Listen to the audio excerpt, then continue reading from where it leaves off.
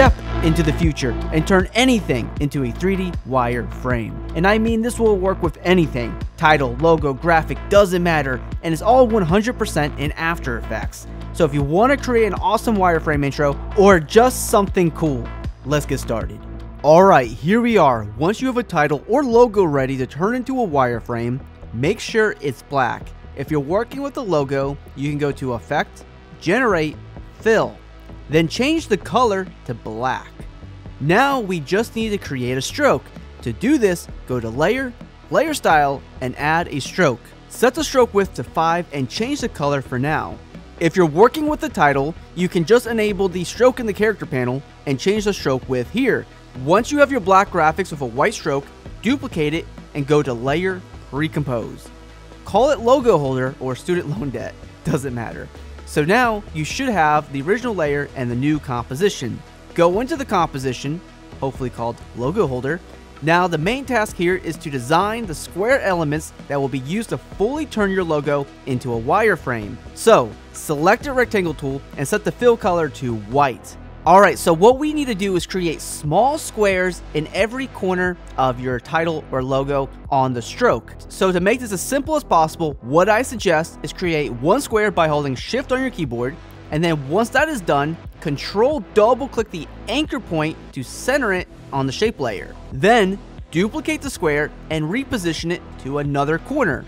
Then repeat this process until every corner is covered. I'll go into time-lapse mode here so you can see this all in action.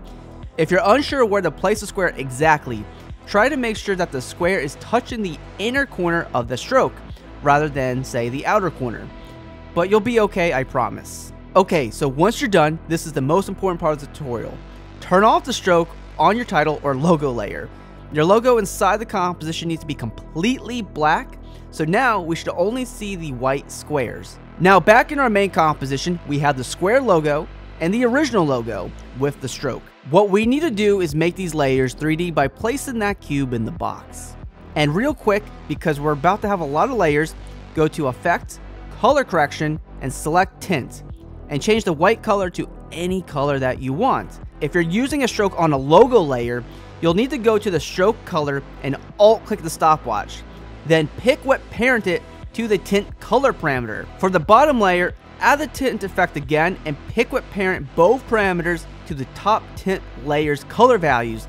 This way later, you'll be able to easily change your colors. Alright, now go to the position for the top layer, alt-click the stopwatch to type an expression, and get ready to pause. Copy and paste this expression that is in the description of this video. This code is not too long to manually type out, but it's kind of awkward to communicate in a tutorial. But I'll show you what it does in a moment.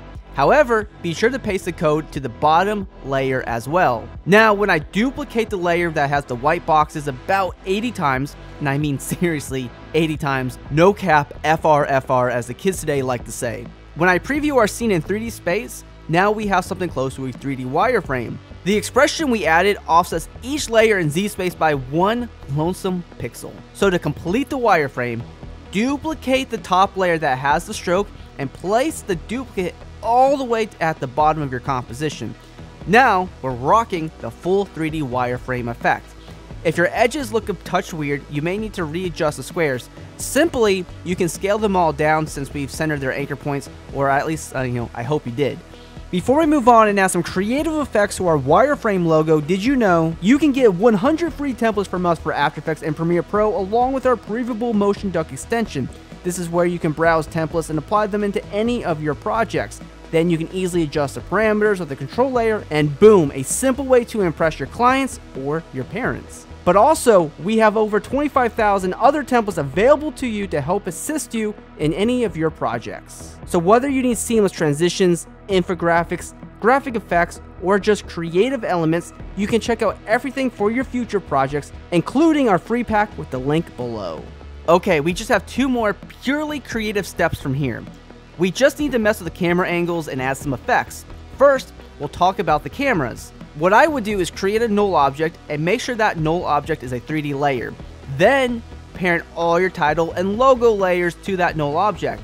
Now you can go to the null's rotation and alt-click the stopwatch for Z rotation. Then just type time *15. Imagine if I said pause the video and copy paste this expression from the description. Anyways, this will rotate the logo or title forever. But of course you don't have to do this step. So now, let's create a camera layer and use the 50mm preset and trim the camera's layer to be about 2 seconds long. From here, creatively use the camera tools at the top of After Effects to position and angle your camera. Hit C on your keyboard to use the different tools. I suggest zooming in and slightly rotating it. From here, you can create another 1 to 2 second camera and create another unique angle.